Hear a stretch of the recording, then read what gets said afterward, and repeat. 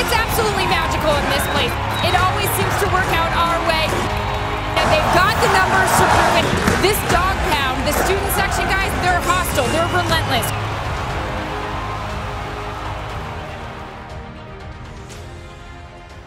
What's up, Saluki Nation? Welcome to another episode of In The Dawg Pound. I got the one and only Trent Brown with us today. Trent, how's it going? Doing well, doing well. Happy to be here. Yeah, looking forward to another summer down here? I am. This should be a new summer full of a lot of new faces, but it should be a good time. Yeah. Well, I want to start with international finance. All right? International finance. So I actually pulled up your transcript. And I pulled my transcript up too. Oh yeah, of course you did. Okay. Look at that one, that's page 6. Change to page 6. That's yours, right? I'm on page 6 right now.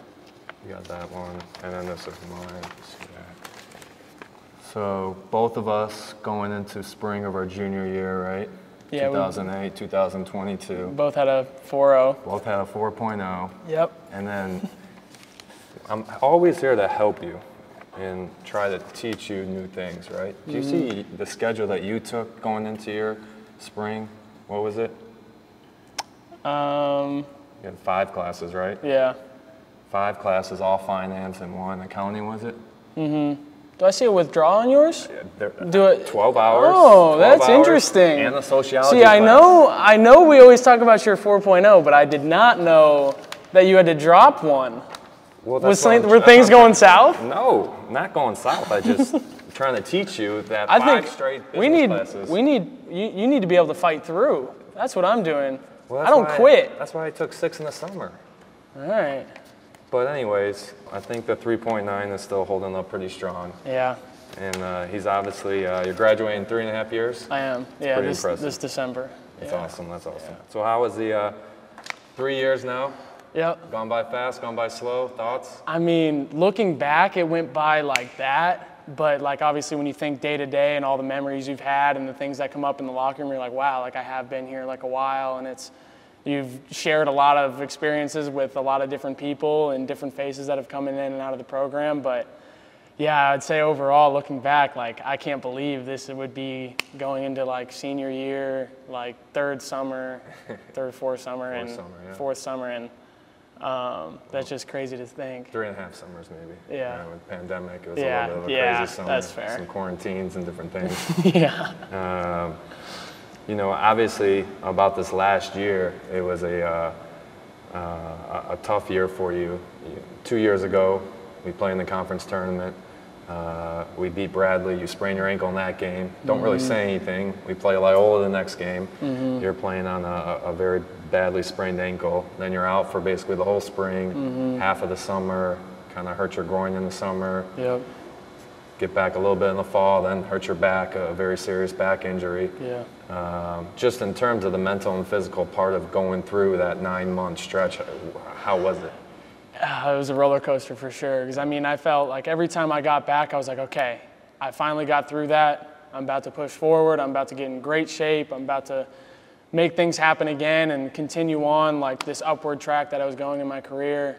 But kind of just like one setback after another. It wasn't the best of times, but I mean, I think it taught me a lot, and it kind of like, it was either going to deter me from playing more and wanting it more, or it was going to like make me, or it was going to show me how much I really did want to come back, how much I wanted to play, how much I wanted to be out there and like sweat again. I mean, I remember that was one of the biggest things was I was doing anything I could to just sweat again. Like it just feels being so like inactive. Yeah, gosh, it just. And even when you got back in January, people don't understand. I mean, it's basically been 10 months since you consistently haven't been on the court. Yeah. And so I know, I dealt with stress fractures in my career and injuries, and when you're on the court but you don't feel like yourself, it's one of the most frustrating things is almost when you're off the court and you can't be on the court. Yeah, I mean, it just, when I came back, obviously, after the back injury and obviously 10 months of kind of just up and down, I mean, I just felt like I was carrying a sandbag everywhere. And I just was not myself. I wasn't quick enough. I wasn't, like, especially laterally.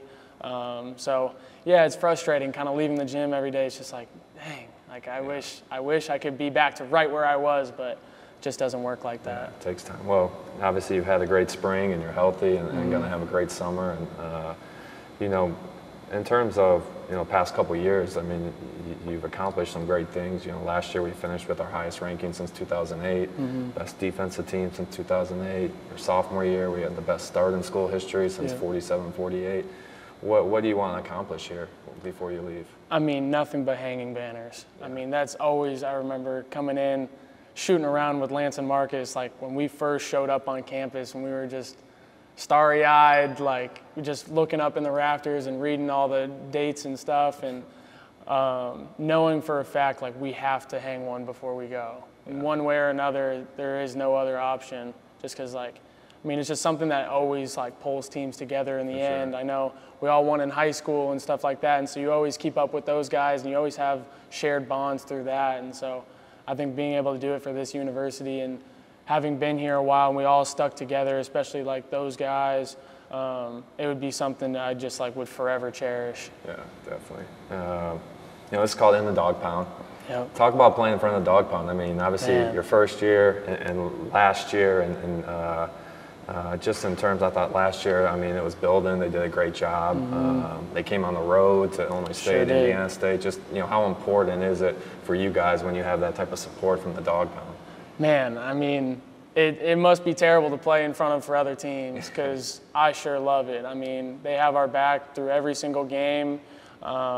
Yeah, being on the road and busing over a couple hours away to multiple games, I mean, it's incredible to have that type of camaraderie from just like your students and just people around campus. It's great. I mean, it just makes you feel like you're working for something more than just something for yourself. Yeah. Like you're in here every day in the summer from June all the way through August, and there is something, and there's people who care about you, and there's people that want you to succeed, and like it's that extra push. And no, they're just incredible. Yeah, well, it's going to be a fun year. They've done a great job, and students are awesome, you know. Yes. Kind of do a thing to finish up here, 0.5 seconds. You know, we talk about that in our program, you know, not letting the ball stick, quick decisions, 0.5 seconds pass, shoot, or dribble. So you got to give me no thinking right now, all right? You can't overanalyze this, all right? You just got to go with it, all right? All right. Biggest strength and weakness of your golf game? Biggest strength on a good day is my drives. Weakness, as of yesterday, was chipping. Man, it was horrendous. I was just getting right under the ball, and it was not going anywhere. So I guess as we're sitting right now, so the short you're only as good as your last game, as your last round. So short game was very subpar. Most underrated spot to eat at in Carbondale? Ooh, underrated. I mean, I wouldn't. You got new freshmen coming in right now. Yeah, I'd say, I mean, most people don't go to Chango's.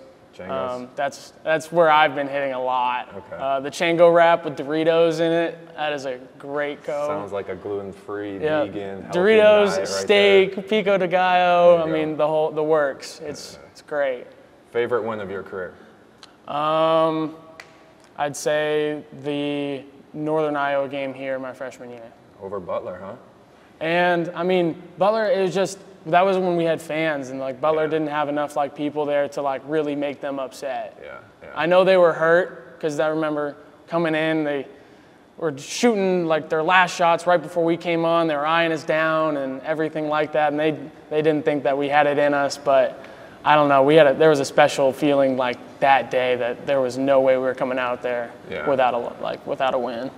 All right, you got 3 responses for this one, only one word. You can either say Marcus, Lance, or yourself.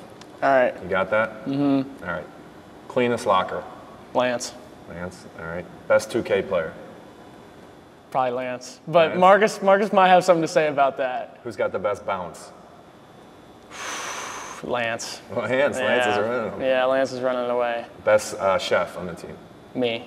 You? Yes. Over Marcus? Yes. Yes. All right. And the best student section in the college basketball? SIU Dawg Pound. All right, thanks, Trent. Absolutely.